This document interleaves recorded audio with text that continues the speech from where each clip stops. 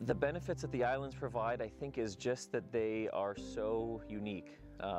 Even San Clemente Island, which is owned and operated by the Navy, it's a very active training area, but you wouldn't really know it unless you were there watching the training event. Most of the island is completely open, and so I think the value that it has is just seeing a large slice of California without a strip mall or a suburban landscape.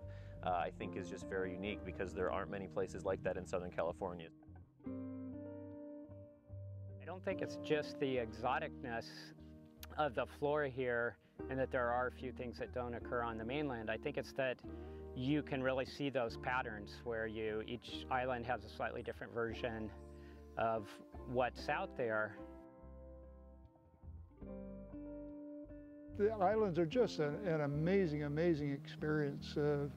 The beauty, the isolation.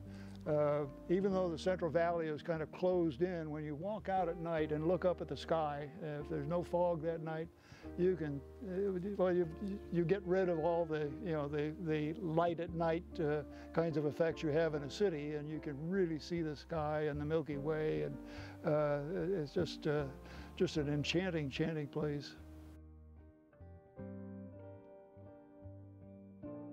Looking back over the last couple, 30 years, I think the removal of the feral sheep probably started the whole thing. I think it was a very important one because they were having a dramatic impact. We removed almost 35,000 sheep.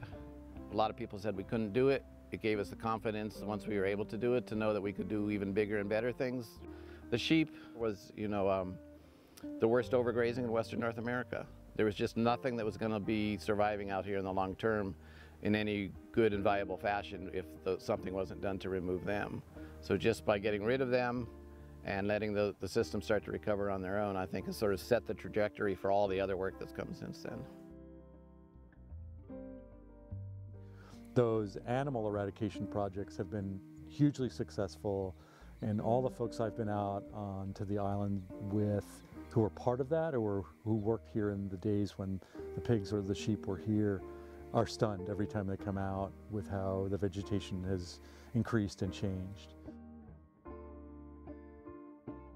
There's a lot of hope that that's going to happen to Guadalupe Island, and in Guadalupe Island it already has started with some shrubs that were not known to exist anywhere in the world, have popped up out in the middle of nowhere because they must have hung on the cliffs. And there's a Ceanothus arboreus also occurs here, has shown up on Guadalupe Island in the areas that were completely barren because those seeds have been there for 200 years and they were able to resprout, to germinate, and without goats there, they were able to survive. When the goats were here, they weren't. El resultado de tanto trabajo que realizamos en las islas de México, particularmente que nosotros realizamos en Guadalupe, lo vemos reflejado cuando vemos la expansión o el crecimiento del bosque de ciprés, del bosque de pino. Es fantástico el ver cómo el trabajo de uno, las acciones de día a día tienen una respuesta medianamente inmediata. Y podemos observar cómo tenemos plántulas, cómo va creciendo el bosque en distribución, en densidad, en biomasa.